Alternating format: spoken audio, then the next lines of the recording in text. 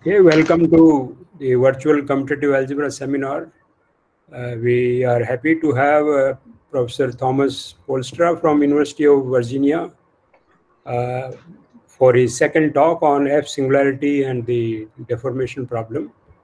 Thomas, you are welcome to deliver your seminar for 1 hour, and we will have question answers at the end of your talk.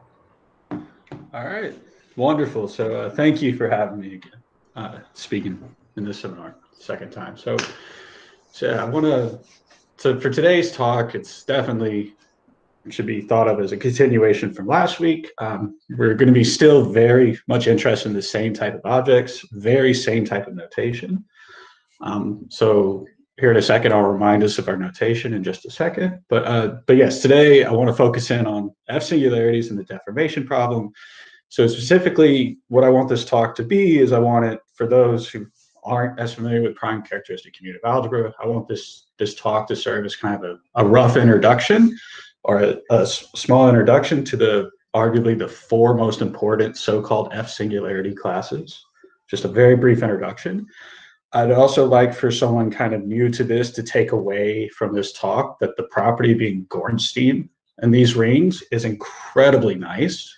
This was something that was hinted at last week, but when it comes to this subject, the Gorenstein condition is golden. It buys you a lot in this line of research.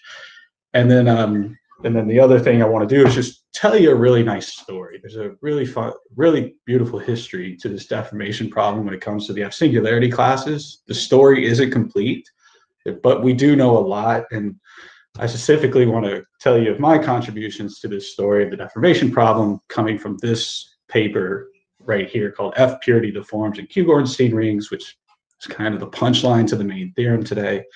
But a lot of the presentation style will be following this set of notes with Lin Chuan Ma that I talked about as well last week.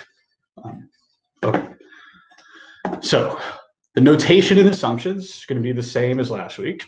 So capital R is always going to be a Noetherian local ring with maximal ideal M, residue field K.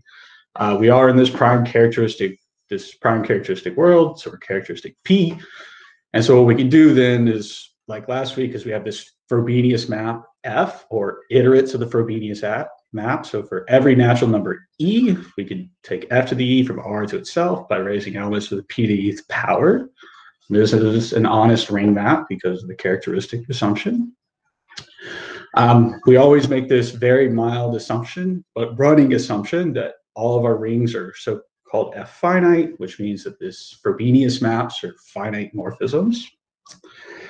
And then we have this notion of restricting scalars along the Frobenius. So if M is an R module, say viewed as as an R module on this right copy of R, then we could turn it Fe lower star M is the R module viewed on this left copy of R under Frobenius just by restricting scalars under the Frobenius.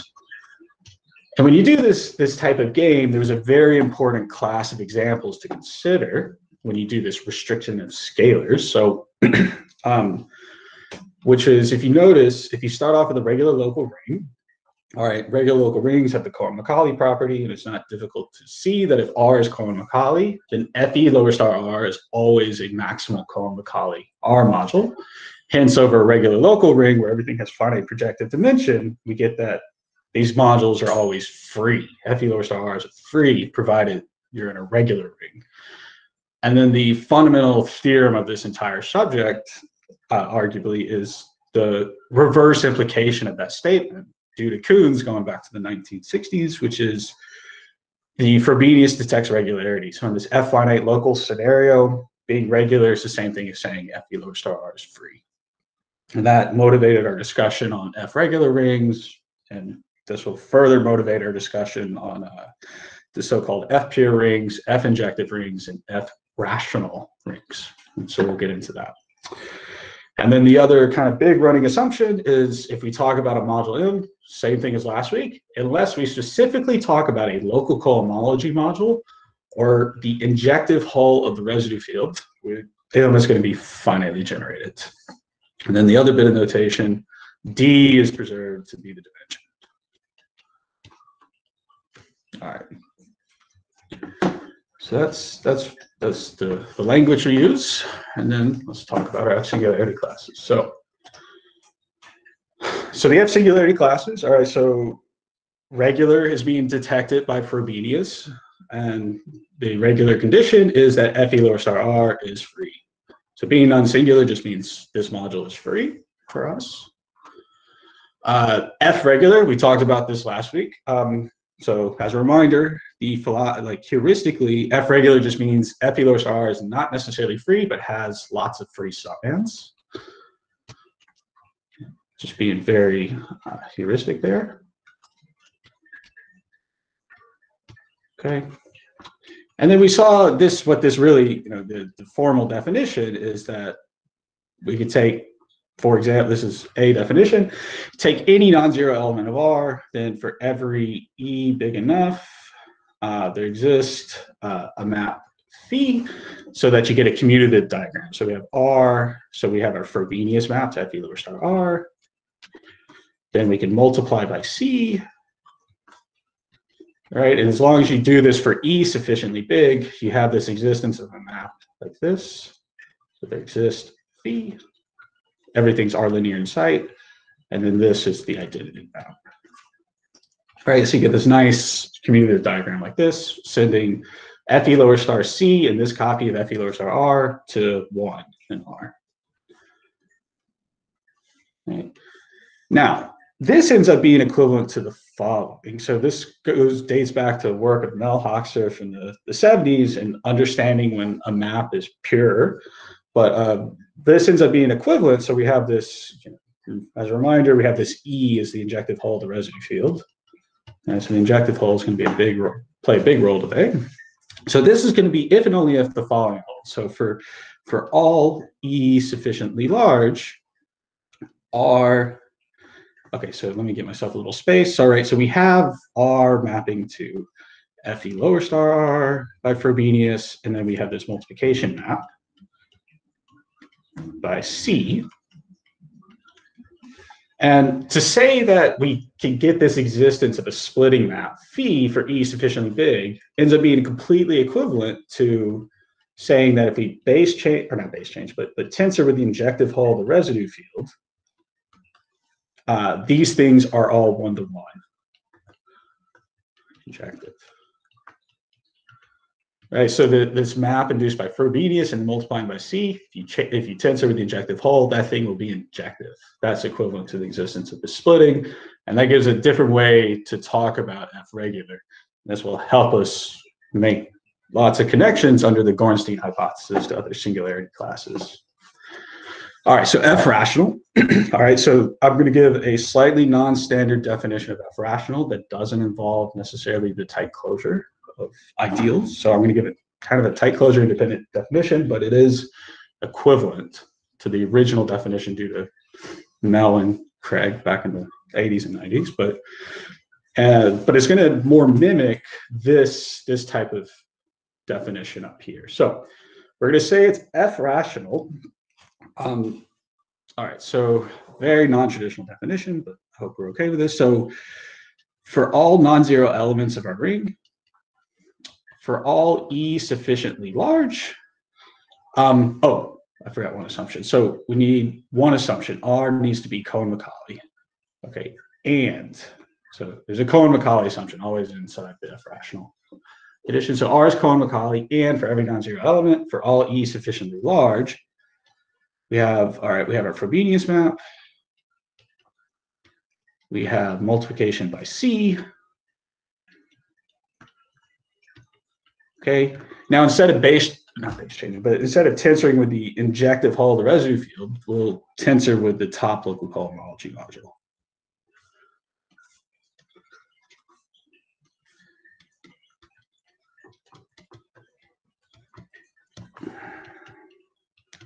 It's a very non-traditional definition, but I hope we're okay with this. These things are one-to-one.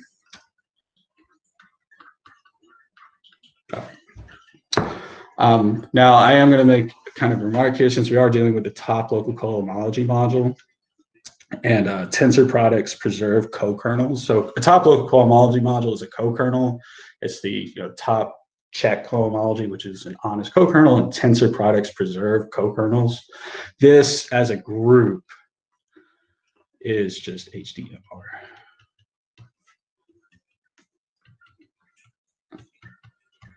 And this map right here is still just labeled F to the E, but this is so-called Frobenius action on the top local cohomology module.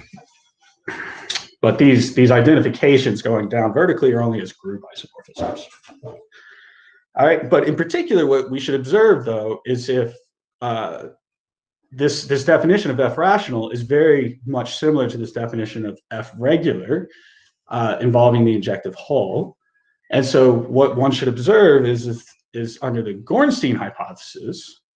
So if R is Gorenstein, right? So which means one way to say Gorenstein is Cohen-Macaulay and the top local cohomology module serves as the injective hull. Then what we should notice is that this F rational and F regular are equivalent. So F rational, same as F regular. Yeah, let's be a little bit, I'm being sloppy. Let's do that. Implication. So okay. Now, all right, so the third F singularity class that we're going to have is this idea of F pure. So regular just means F e lower star R is free. F regular means F e lower star R has lots of summands, so to speak. F pure just means one summand, at least one summand. So F e lower star R has at least one summand, which I'll just write like this. And this is for 1E or equivalently for all E, just getting one free summand.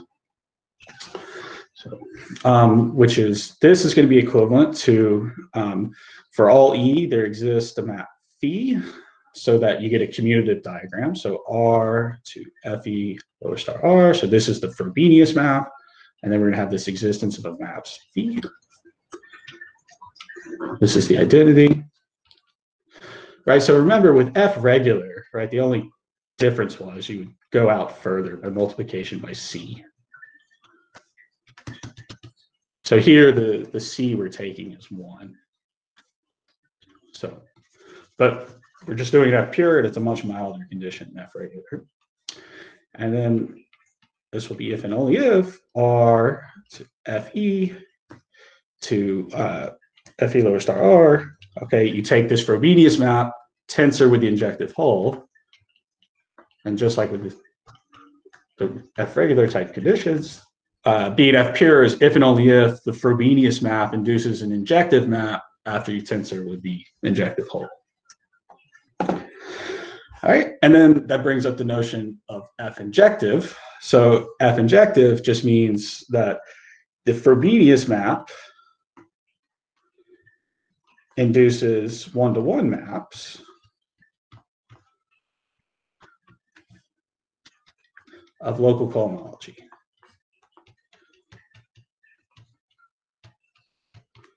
This is as groups.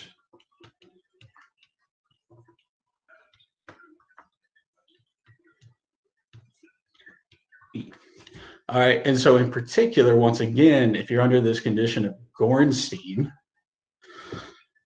so if R is Gorenstein, okay, so which means Cohen-Macaulay, or all these local cohomologies are 0, I less than D, and HDMR happens to serve as the injective hull of the residue field, then the condition of F pure is equivalent to F injective. Okay. All right. So those are the 4 singularity classes, and let me summarize kind of the implications. So we have our most desirable singularity classes, regular. Then we have F regular. We had this notion of F rational that we hit on, and then we talked about F pure, and then lastly F injective. And there's implications here. So regular is always F regular is always F rational, F regular is always F pure is F injective, and F rational is F injective. And then moreover, you can, wrong way. And then we notice we can reverse these two horizontal implications if R is Gorenstein. So this, if Gorenstein, and then in general, F pure is not going to imply F regular. F injective will not imply F rational under suitable hypotheses. And then very interesting enough, there's no implications from F pure and F rational. Like there's classes of F rational rings that are F pure, classes of F pure rings that are not F rational. And so there's no implication between those two. And this is something I learned from the literature from a paper of Watanabe. And then producing F pure rings, which aren't F regular, you can do like the cone point of, say, an ordinary elliptic curve. This is classic type construction. But the other thing I want to give an indication of is when did these singularity classes come about, like historically. So these two on top, F regular and F rational, these came out of tight closure theory. So these are late 80s and early 90s for these top two. To give you an idea how long we've been thinking about these things. F pure is the oldest of these four singularity classes. This really came about in the 1970s, of work of Mel Hochster and Joel Roberts. And then the theory of F injectivity popped out of Richard Feder's work in the 1980s, 1983 paper where Feder was very interested in F pure singularities that we're going to talk about in more detail in just a couple minutes. Okay. All right, so those are our four singularity classes that we're interested in. We have this F regular, F rational, F pure, F injective. And so now I want to move on to this line of research known as the deformation problem. All right, so the deformation problem in commutative algebra. So what does it say? So the deformation problem.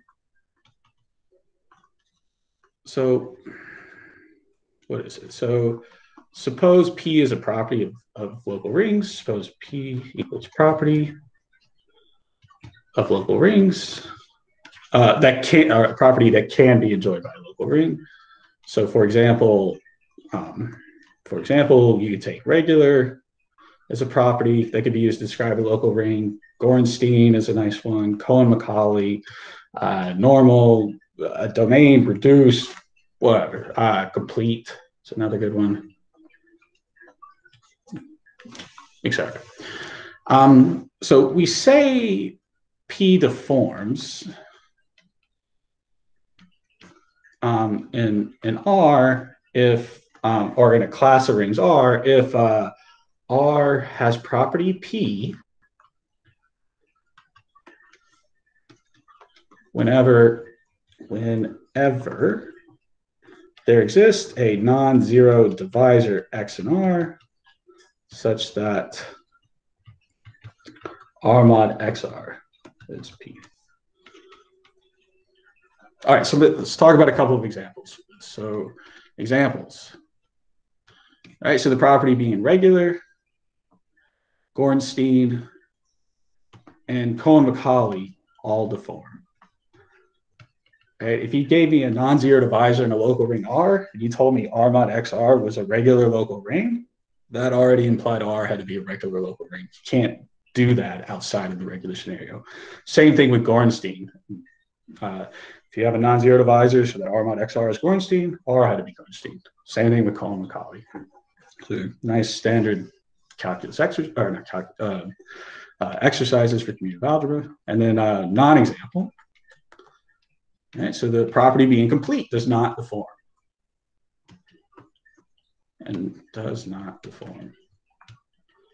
And it fails to deform in kind of a dumb way, which is take any one-dimensional domain that's not complete, mod out by a non-zero element, you get to a zero-dimensional ring. Every zero-dimensional ring is complete. But I'll give some more interesting examples of properties that don't deform on a loop. Okay. All right. So the problem we're interested in, of course, is what is the behavior of these F singularity classes under the deformation problem? And it turns out to be a pretty interesting line of research. So what about F singularities in deformation? And this is a very interesting story. So lots of history here.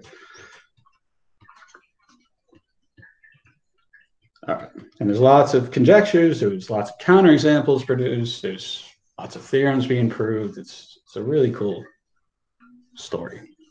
So, and for me, I would say the story dates back to work of Richard Fetter in 1983, or 1983 publication. So I want to focus on what Fetter had to tell us in this paper. I'll give a proof of something that he does, one of his main theorems, just to give a feel for how some of these type of arguments are going. And then I'll keep surveying history until we get up to modern day. So Richard Fetter was very interested in the following conjecture. So if you read the introduction, this was the main motivation of his research. So we'll call it conjecture A. So, and it's right, so 1983, right, if you look at these, if you consider those 4 F singularity classes, which were on the other page. So remember, 2 of them came out, and the F regular, F rational came out in the late 80s, early 90s. The F injectivity is something Richard Fetter defines in his paper. And so at this time, he was, out of those 4 F singularity classes, the only one of interest to him at that time was the F pure. And he was very interested in the following. So if we have a normal local domain, normal, and X and R a non-zero divisor, then R mod XR, if R mod XR is F pure, if R mod XR is F pure, then R is F pure. And the way this is F pure and normal, excuse me. Yeah, so if you start with a normal domain, quotient out by something, a non-zero divisor, you get a normal F pure ring, then your ring was F pure. That's what the conjecture was, that he was very interested in. And, Fetter wasn't able to really answer this. But instead, he showed a couple of other things. So first off, we already observed that, so what did Fetter do? So Fetter defined F injective rings in this paper. He also proved the thing that we observed, that F pure is if and only if F injective in Gorenstein rings. That was the other thing he did. F injective in Gorenstein rings.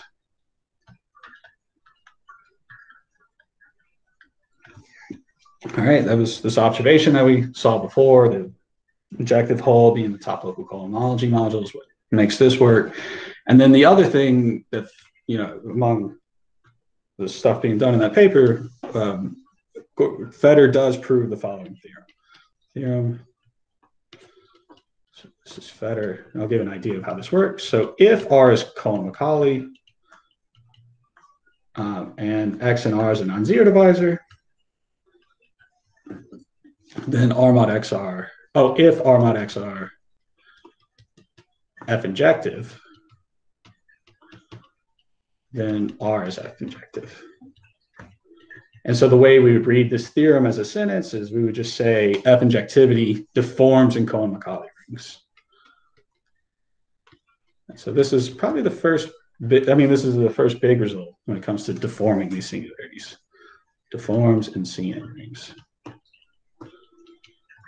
And let me give you an idea of the proof. So I do want to do this proof.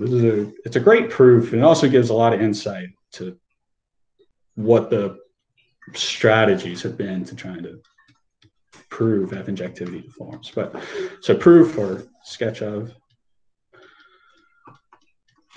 So the idea is this. So we have there's non-zero divisor X, and so what we're going to do is look kind of the standard short exact sequence of this thing. And what we know is is that if we look at the Frobenius map on R mod XR, that's going to induce injective maps of local cohomology. And so the way this proof is going to work, so we'll put another copy of that short exact sequence down below it. And then we're going to try to fill in some diagrams to make this whole thing commute. So if we take the Frobenius map on R mod XR to get this rightmost map to our square to commute, you just need the Frobenius map on R. And now, if you want to make this last map commute, so if you chase the diagram, 1 goes to X, and then X goes to XP to the E. Whereas if you want to make sure that 1 goes to XP to the E, when you chase the other direction of the diagram or the square, you're going to have to put XP to the E minus 1 times up to the E to make this whole thing commute. And then you can then look at what happens at the level of local cohomology modules. And what ends up happening is, all right, since we're Cohen-Macaulay, the first non-zero local cohomology module is this. And then we're at the top local cohomology of R. This will be multiplication by X here. We'll get the same thing below it.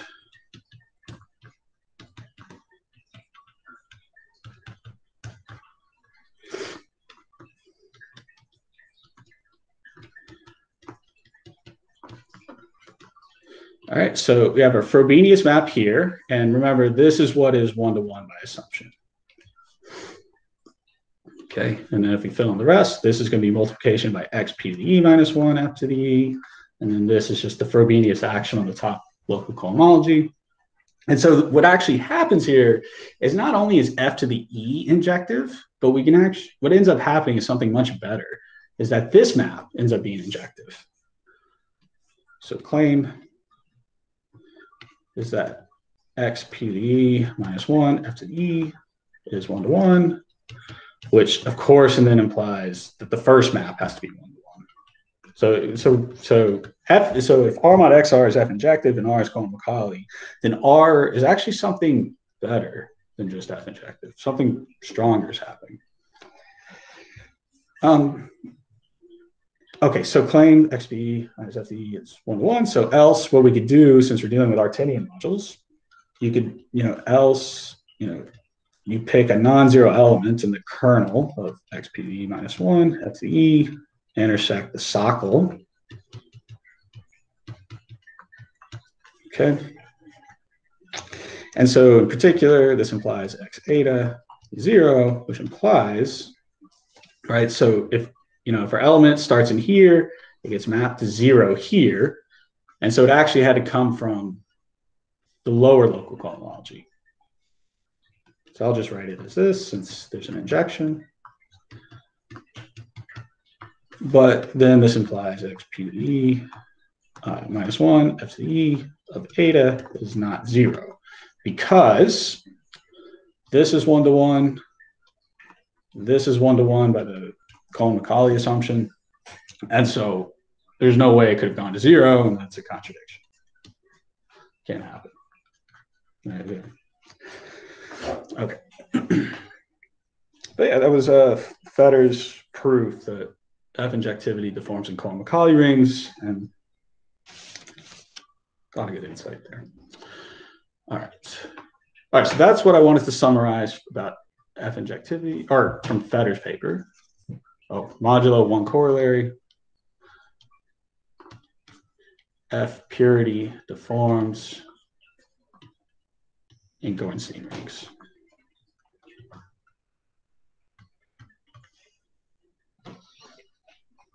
Because F purity, F injectivity are the same in Gorenstein rings.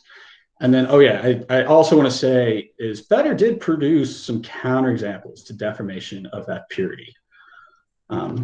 Fetter produced counterexamples.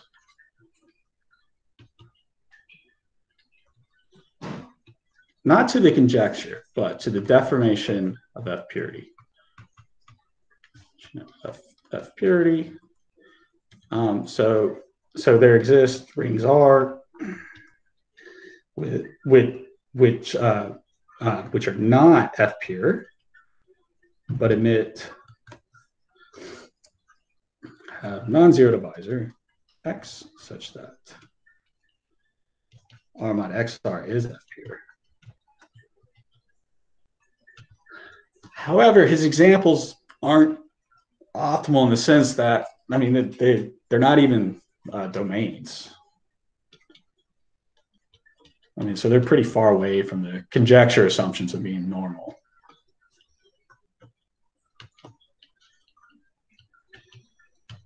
Okay, so I think from Richard Fetter's point of view here, the initial conjecture that he was interested in, even though he was able to say something about it, namely one, F purity deforms in Gorenstein rings, but there's actually no normality assumptions in there. You can do this for any Gorenstein ring. It doesn't even have to be a domain. So that was kind of nice in terms of that conjecture. He introduced this notion of F injectivity, which is very prominent in commutative algebra now. And he also produced these counterexamples of the deformation of F purity, but his counterexamples left the world of being a domain. All right, so time is going to go a little bit forward here, and we're going to hit the late 80s, early 90s, and tight closure. This tight closure gets developed, tight closure is developed, which means we see these notions of F regular and F rational come about.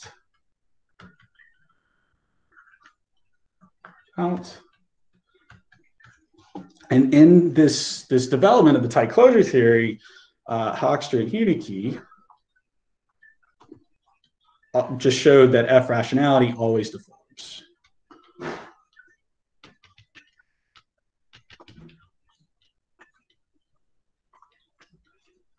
Always deforms. All right. So in terms of these four singularity classes, if you're interested in the deformation problem, F rational rings, we understand what's going on. It always works. We're good. Deformation problem done for 1 out of 4 of the singularity classes. At this point in history, and this is late 80s and 90s, is when this is happening. All right, now Hoekstra and Hünicke, they have this explosion of their tight closure theory. There's a lot, they have a lot of students, there's a lot of influence worldwide in terms of some mathematics being done. A lot of people get really interested in this stuff, and a lot of tight closure, characteristic P papers, connections with the MMP are being made as we progress into the late 90s now. And a lot of Mel and Craig's influence on other people starts to really show, and we start seeing some other results concerning this deformation problem. So, for example, in a paper that appeared in the late 90s, so this would be Aberbach, Katzman, and McCrimmon,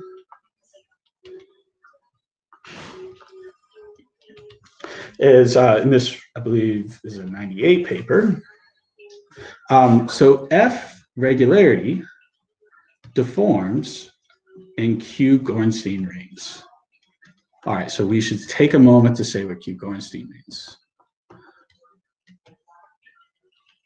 So if R is Q Gorenstein, if it's a non-zero divisor, so R mod XR is F regular, and R is F regular. All right, so what is Q Gorenstein? We should say what this is. All right, so for Q Gorenstein, so you can get away with less than what I'm about to say, but if R is normal, but to talk about a Q Gorenstein ring, I want to at least talk about a normal domain for today. So if R is normal, so we have this divisor class group. The assumptions that we make on our ring will imply that our ring admits a canonical module, and since it's a normal domain, we have what is called a canonical divisor, say KX, and class R is canonical divisor.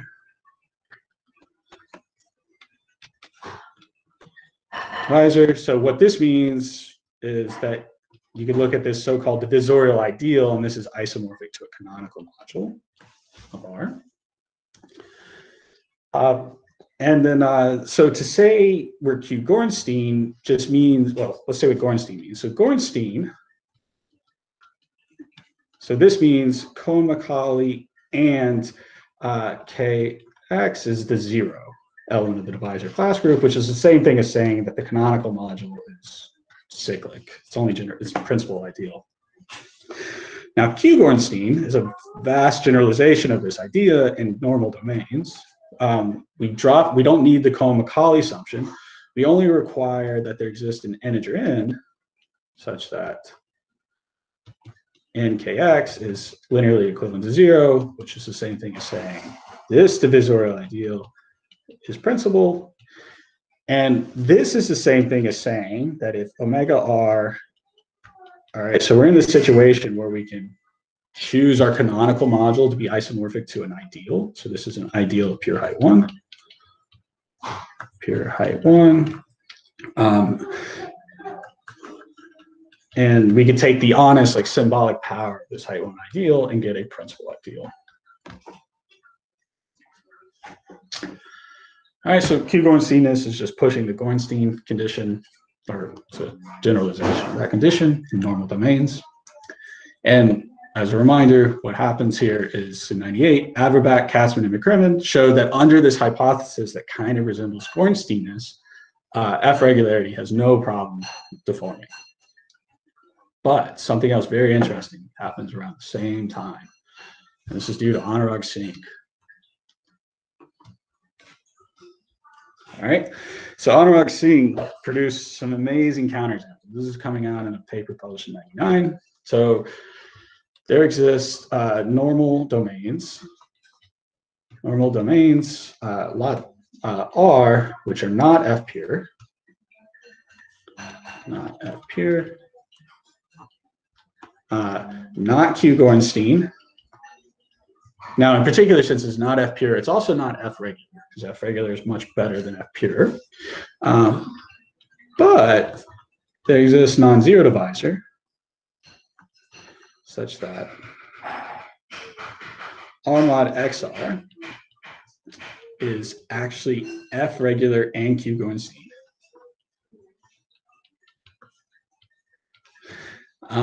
And so what this is showing is that in one set of class of examples, this shows the following properties do not deform. So, F regular, F pure, and Q-Gorenstein fail to deform in normal domains. And so this conjecture that Fetter was very much interested in is very wrong. So conjecture A is false. A is false, right? This F purity does not deform in normal domains. But the nature of the failure of Anurag Singh's examples makes it apparent and clear that the right, and also combining the Averbach, Katzmann, and McCrimmon result, the conjecture A that's false now, that F purity doesn't deform in normal domains, there's the tweak of it should be that F purity deforms in Q-Gorenstein rings. So F purity deforms in Q-Gorenstein rings. Gorenstein rings. Okay. It's the new conjecture that popped up, I would say. Okay, now with this in mind, a couple more years go by. There's a really wonderful paper comes out in the early 2000s. Watanabe.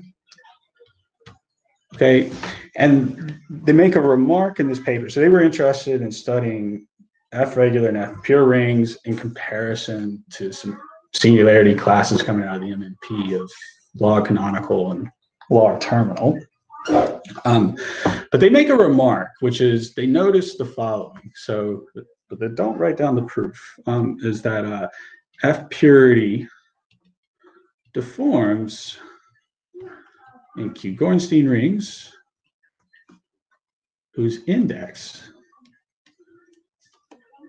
and I'll say what index is in just a second, but you might be able to guess this, whose index is not divisible by P. So there's like some divisibility assumptions coming up. Got P. All right, and so the index equals the least positive integer. So least n such that n kx 0. Okay, so they said as long as that n is not divisible by p, F purity is going to deform. And so this is pretty close to getting conjecture A prime at this time. But I do want to make a remark. So the proof is officially recorded by Carl Schweed. Thomas, there is a remark Yes. by K. Okay. Shivaji Good. I want to hear this. about example of two-dimensional F rational non-F pure ring. Sorry, divided by non-zero divisor give F pure rings. In 1987, I published. Oh, 19. Oh, so if R is F rational, I didn't know this. Yeah, F rational, and there is non-zero divisor, and R mod X R is F pure. Then R is F pure. Interesting. Not F pure. R is not F pure. Oh, their existing example. Yeah. Oh, thank you. I did not know this. The example, this example of R being F rational. See, this is why I love giving talks in front of experts from this time. This is before I was born. Yeah. So who is this due to? Yeah. At that time, we believed F rational singularity may imply F purity. So at that time. So this broke that. Oh, yeah, of course, this is false, but okay. Thank you. Thank you. Yeah. Oh, okay. And so this was due to you, I'm guessing. Is that correct? Okay. All right. Yeah. Okay. So that's interesting. Good. I'm glad I got to learn that. All right. Good. Okay. So at this point in time, oh yeah. And so I will say the proof is officially recorded by Schweed. And I think it's 2009 at the junction paper. But there's this F purity deforms provided we know the index is not divisible by P. Now I'm not going into that proof, but let me give some indication of what is being exploited inside this. Provided we have this assumption that P doesn't divide the index. So, all right. So so the following are equivalent.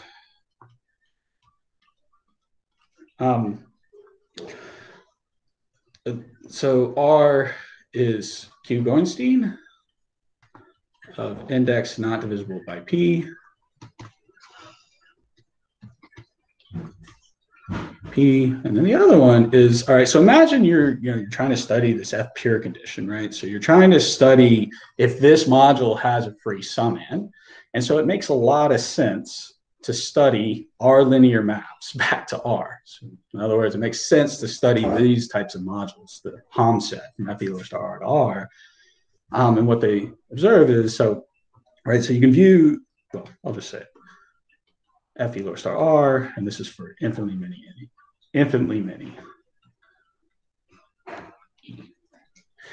But this is one of the big exploitations in this fact, is that being Q Gorenstein of index not divisible by P is equivalent to saying that these Hom sets or the up to isomorphism are the same as these modules. And that gets exploited in a very critical way in these arguments. And that's all I want to say about them. But at this point in time, when it comes to the deformation problem, let me kind of summarize what's known and what's open and what was expected at this time. So deformation, so status of the deformation problem. Deformation of the F singularity classes. Okay, at this point in history. So the first thing we have, all right, so this is, I would say, is a done problem at this point. We know it deforms, so deforms in Q-Gorenstein, and the nature of Anurag's counterexamples to the deformation of F regularity outside of the Q-Gorenstein condition really shows that this is the optimal natural condition to always expect deformation. 2, we have this notion of F rational. This was always deforms. This is a done problem as well at this point. All right, I went back to Hochstring Unikey. 3, F pure. Very close to being done at this point. So conjecture, so the conjecture A prime deforms in Q-Gorenstein rings, but it's still not done. We only, there's this index assumption. So, and then I'll say okay if index not divisible by P.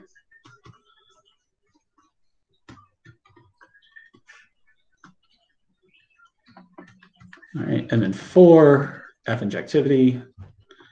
All right, so this, so the conjecture here, I'll call this conjecture B.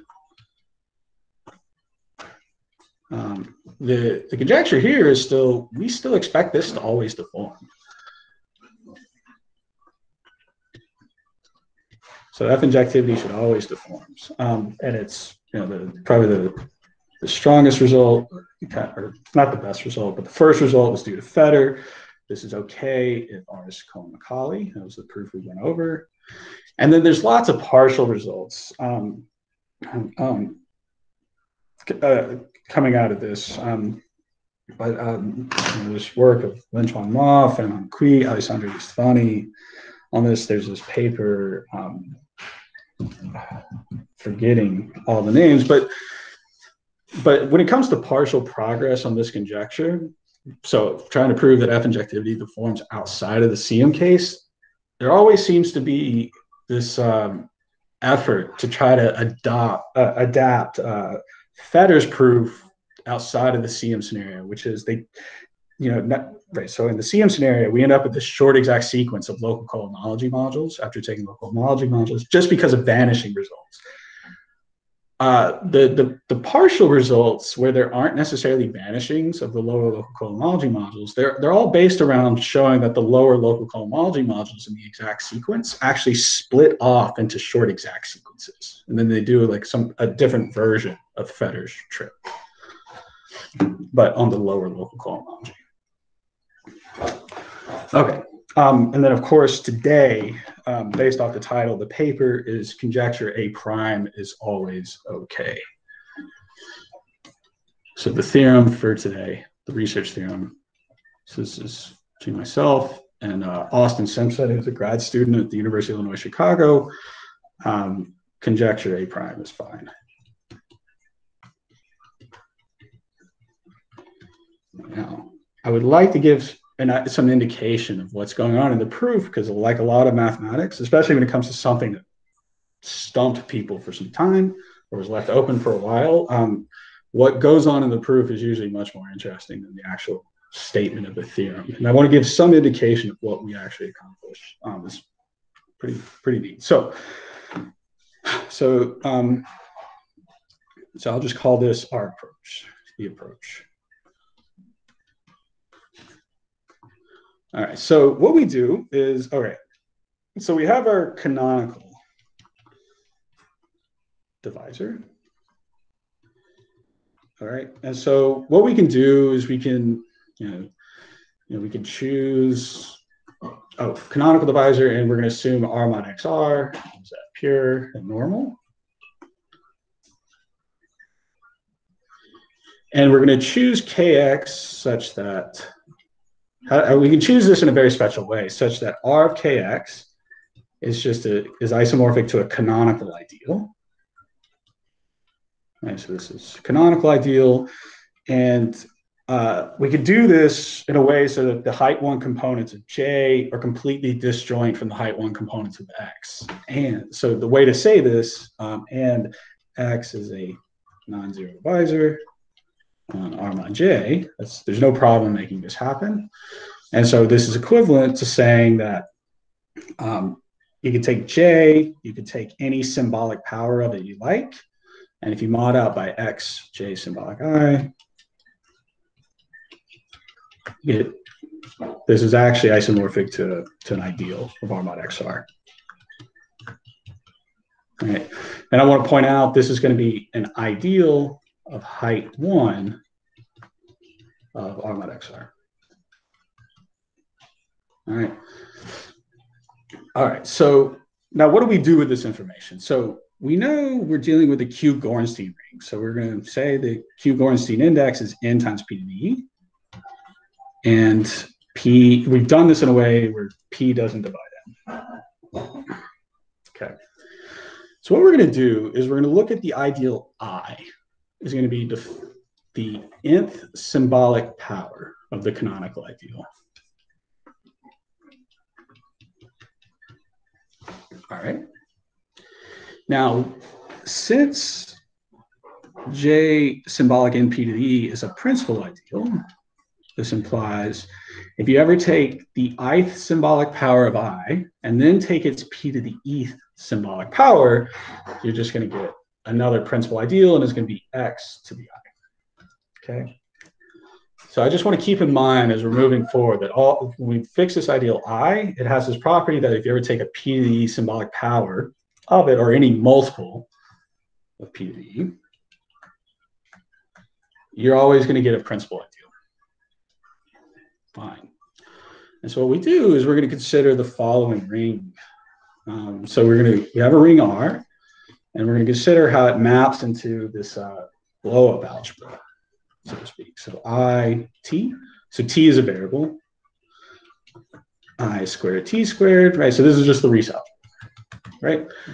But I don't want to do the Riesz algebra. I want to do the so-called symbolic Riesz algebra. So this next step would be in degree 3 would be I symbolic 3, T cubed, and so forth. Now, these rings, very complicated, usually can be non-Noetherian. They can be, but they're very fascinating objects. But under the Q-Gorenstein condition, this thing is clearly Noetherian, and it's generated by elements of degree less than or equal to p to the e.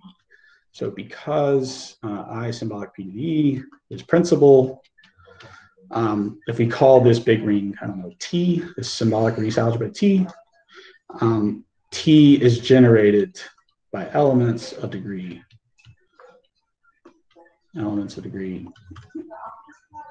less than p to the e. Okay, so it's actually a Noetherian algebra. And moreover, what we can do is form a quotient of this thing. So what we're going to call S, and S is going to be the so-called, well, it's going to be T. And what we're going to do is we're going to mod out by the principal ideal. So we look in degree P to the E. So in degree P to the E, we're looking at I symbolic P to the E, which is generated by the single element X. And we're going to set that one element, the generating element in degree P to the E, equal to 1. And this forms the so-called cyclic cover of R with respect to the ideal I. So S is I'll just call it a cyclic cover. Now, why should we care about this ring? Why is this natural to look up? So, properties of S.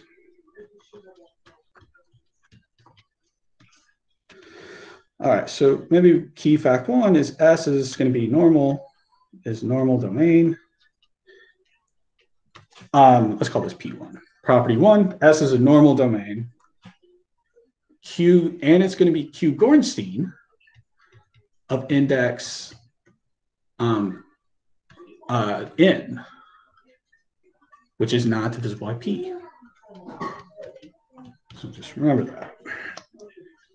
2, key property number 2 is that R is F pure if and only if S is F pure. So remember, we're aiming to show, we want to show R is F pure.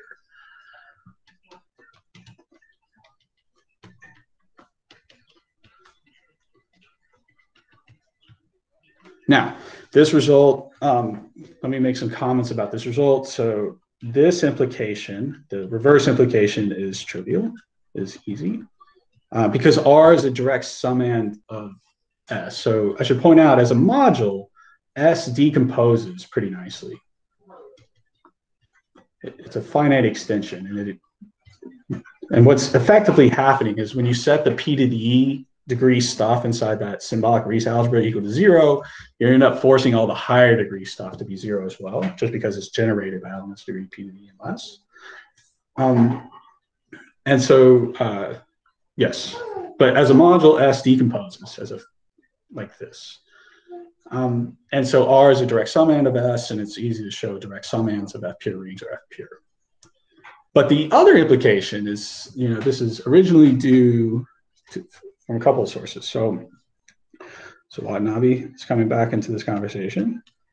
So he proved it that F pure, R is F pure implies S is F pure, but there was an assumption of the divisibility assumption. So this is provided the index of I, not divisible by P, but this thing has index P to the E by P, but I symbolic P to the E is principal, right? So it actually has, the index is as divisible as P as you can get. So Watanabe's stuff isn't going to be enough here, but this was later pushed by Javier Carvajal Rojas outside of this condition, outside of the characteristics assumption is not necessary, so we don't get rid of that characteristic assumption. And then I also invite you, after our notes are updated here in the next week or so. So myself and Lynn Chaman in our notes give a very down-to-earth concrete treatment of this result as well, of the full generality of Carvajal Rojas. Okay, so the point is we want to show R is F pure. We have this other auxiliary ring, this cyclic cover, which we know R is F pure if and only if S is F pure, but S has the really nice property of being Q Gorenstein of index not divisible by P. Right? So we have a commutative diagram, R to S to R mod XR to S mod SX. So this is a commutative diagram. And we know that this is F pure. Okay. And so to show R is F pure, R is F pure, it is enough for S mod XS to be a cyclic cover. Cover of R mod XR. Indeed. So if R mod XR is F pure and S mod XS is a cyclic cover, then that would imply, right? So if R mod XR, S mod XS, cyclic cover, this implies then by property 2 applied to R mod XR that S mod XS is F pure. So this is the Watanabe Carvajal Rojas result. And then that would imply by property 1, since the Q Gorenstein index is not divisible by P, that S is F pure. Since we already know that F purity deforms provided the index is not divisible by P, which then implies R is F pure, since R would be a direct summand of S. So how do we show, why, so what does it take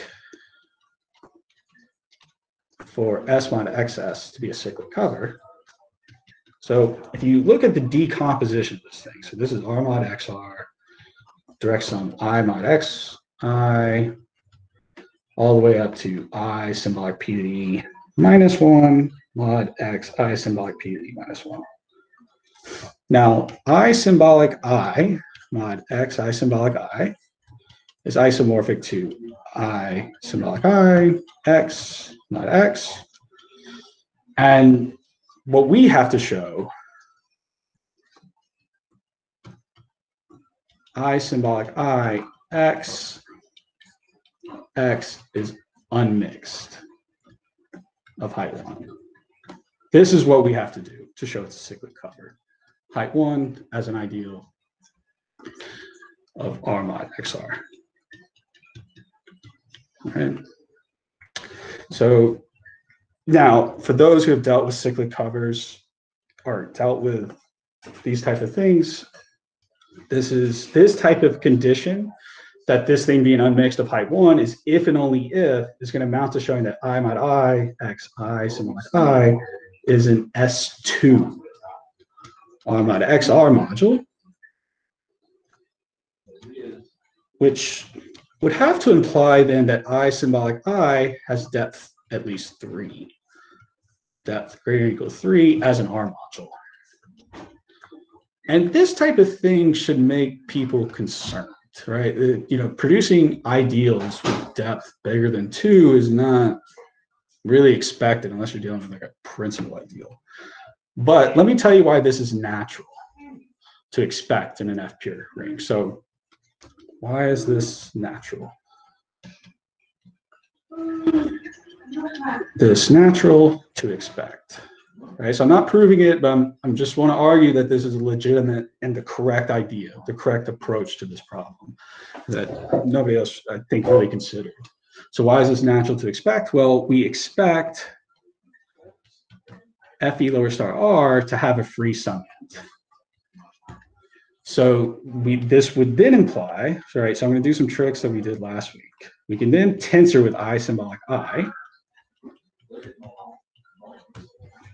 Okay, and then this thing, all right, up, and then I'm going to reflexify where star blank star is homing into R. So if you take the reflexive whole, the thing on the left side simplifies to Fe lower star I symbolic I PDE. This was this thing of bringing in a divisorial ideal but twisting by PDE. But if this thing is, of course, we argue that I symbolic to anything of multiple PDE produces R up to isomorphism. And so we expect all of these ideals to be direct summands of Fe lower star R. Expect I symbolic I to be summand of Fe lower star R, so we expect these ideals to have high depth. And this is the type of stuff that we do. We provide the right depth conditions to force the base change of the cyclic cover to actually base change to a cyclic cover of R mod X. And that's the key point. And we really had to exploit the fact that these ideals had symbolic powers. P to the E produces principal ideals. That was very important. So, okay, I think I ran about 2 minutes over time. I'm going to stop here. Thank you. Thank you very much, Thomas. We will take questions.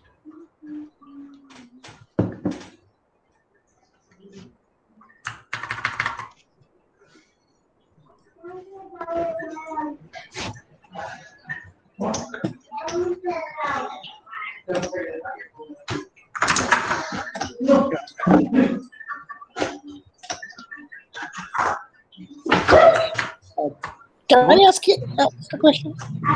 Yes. Thomas, this is Arindam. Oh, hey, how's it going? Hey. Yeah, pretty good. Actually, I have a tangentially sort of related question. So in Q-coherent rings, for all ideals, the symbolic Rees algebra is Noetherian? No. Only, no. Definitely not necessarily. Only, okay. Yeah. But certainly anything that's torsion in the class group will produce some finitely generated algebra. But yeah, not every symbolic Rees ring. I mean, and especially if you start looking at ideals of different height. I don't know if you're only talking about height 1 ideals, but there's even, in regular rings, the dimension D, there's height D-1 ideals that produce non-Noetherian symbolic Rees algebras. Yeah. Okay. Yeah, I just wanted to get that clarified. Okay, thank you. Hmm?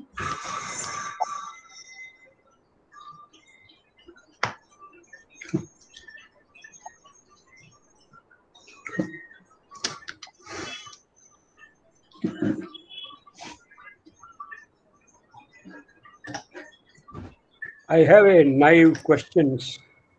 Yes. The classical singularities are studied using some numerical invariants like multiplicities and Hilbert coefficients. And so for these singularities, we do have some numerical criteria, right?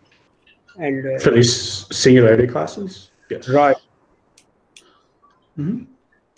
Oh, you're asking if there are numerical criteria. Right. And so why we don't approach these problems by computing the numerical criteria? Oh no, we do. It's just the problem's much harder. So there's more to be said. So so let me very briefly say something, at least in the F regular case. No, we do, but it's just a much harder thing to do. And other people have done this as well. So let me just talk about F regular rings. So F regular rings. So F regular. So there's this numerical invariant called the F signature. So F bar equals the F signature. And what this is as a limit is you take the largest free summand of largest rank of summand free summand of F e lower star r and normalize this by the largest number of free summands you could have, which is just the rank. And if you take this limit, you produce a number called the F signature, and this number is always between 0 and 1, and S of R is positive if and only if F regular. And so what you could do then is there's a couple things that you can do here. Is one, you can try to relate, S of R with S of R mod XR. So you could try to show that S of R mod XR is positive, implies S of R is positive, right? That would be a way to approach the deformation problem of regularity. And you could do this.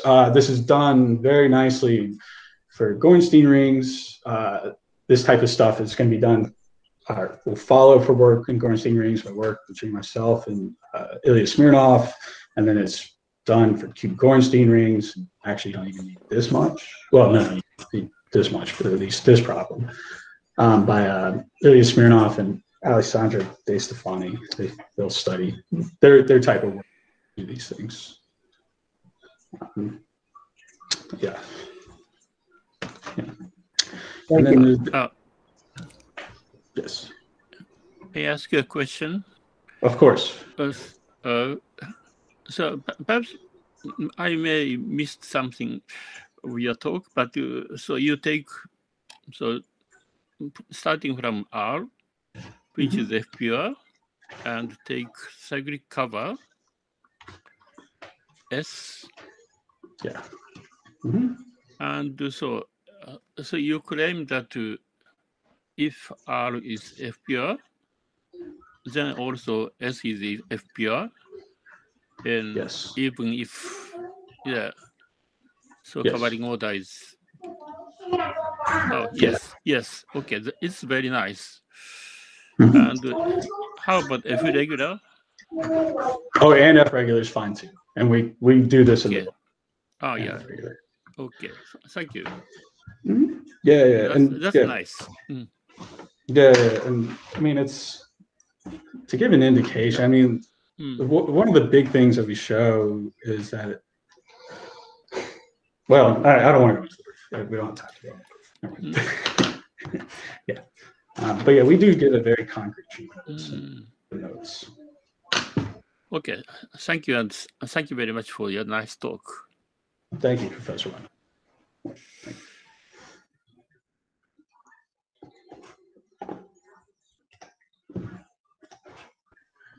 Any other questions for Thomas?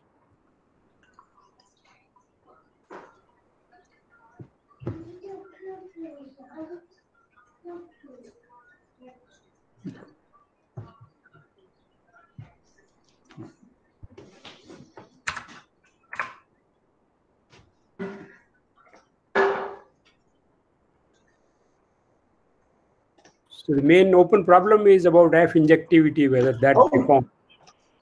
Yes, I mean, oh yeah, I did write that up there. Yes, yeah, F injectivity deforming that's still the big open one out of those four. So yeah, the three F singularity classes, Yeah. F regular, F pure, F rational.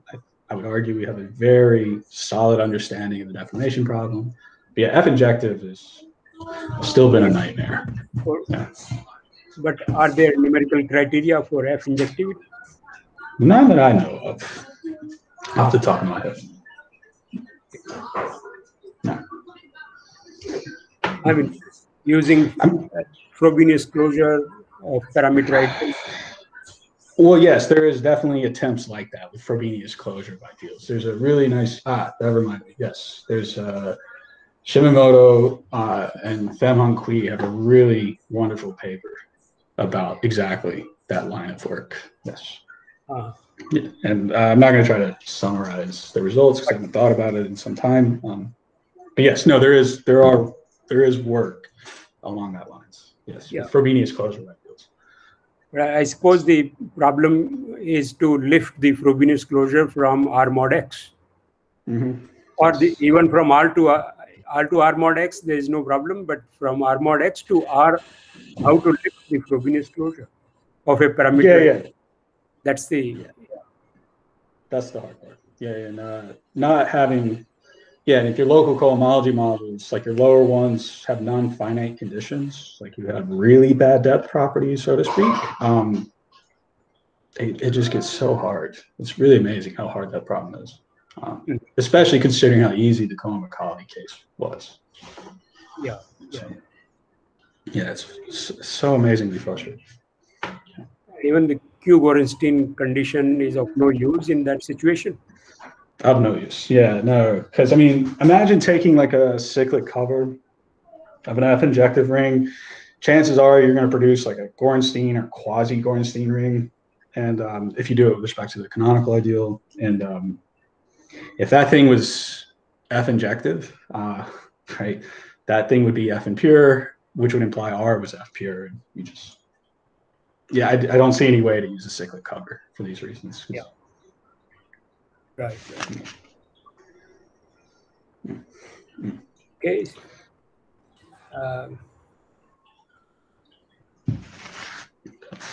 I believe we have no further questions. So, Thomas, thank you very much for giving 2 talks and giving a very interesting survey of these problems. Thank you very much for coming online. Of course. Thank you for having me. I'll see you all around. Yeah.